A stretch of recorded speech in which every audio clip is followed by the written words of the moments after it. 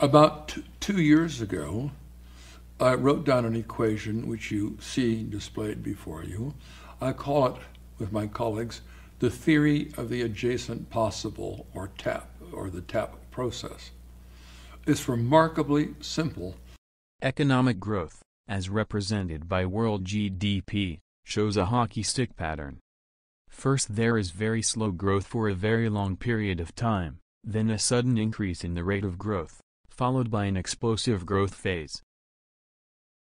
Economic growth is largely driven by technological innovation, which, in turn, is combinatorial in nature.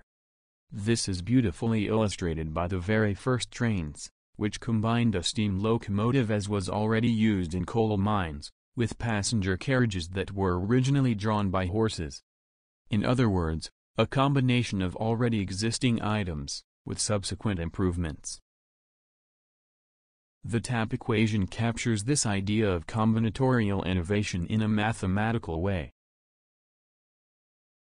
This equation accurately reproduces the economic hockey stick growth pattern, and also other statistical observations in economics, such as in patent data.